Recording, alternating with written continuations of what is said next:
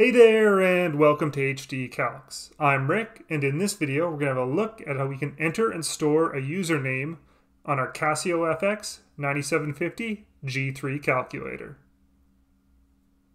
To do this, we'll use the menu key that looks like this, located here, the F1 key that looks like this, located here, and the F4 key that looks like this, located here. Let's say one day our friend asked to borrow our calculator for a few days. We loan it to them, but after a few days they forget to give it back to us. What can we do to identify our calculator as belonging to us? One good way to do this is to enter and store a username on our calculator. To do this, we press Menu to go to our main menu, and then we scroll all the way to the right and then down till we see System, and then we select that with the EXE key. That brings us to the System Manager menu, and we go to F4 Version. Now we're in the version screen, and if we scroll down,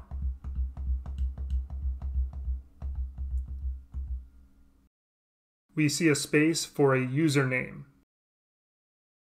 So if we hit F1 or name, we can enter our username here. We're already in alpha mode, so any key we hit will enter the letter highlighted in red at the top right of the key. Let's call our calculator HD Calcs.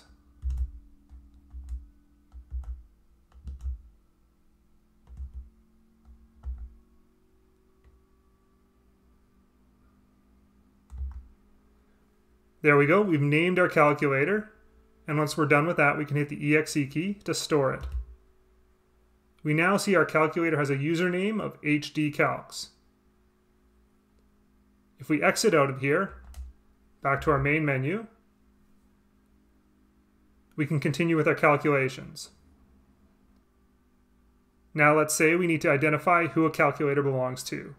We go back into that System menu, and then the F4 to go to version. Scroll down.